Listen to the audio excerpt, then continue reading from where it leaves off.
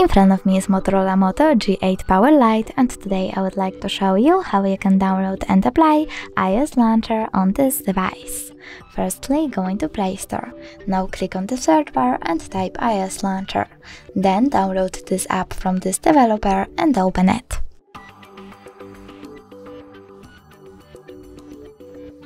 After that, select Allow and click Home button.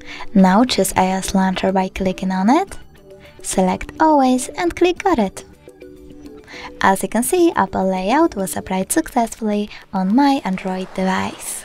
Thanks so much for watching. If you enjoyed this video, don't forget to leave a like, comment and subscribe.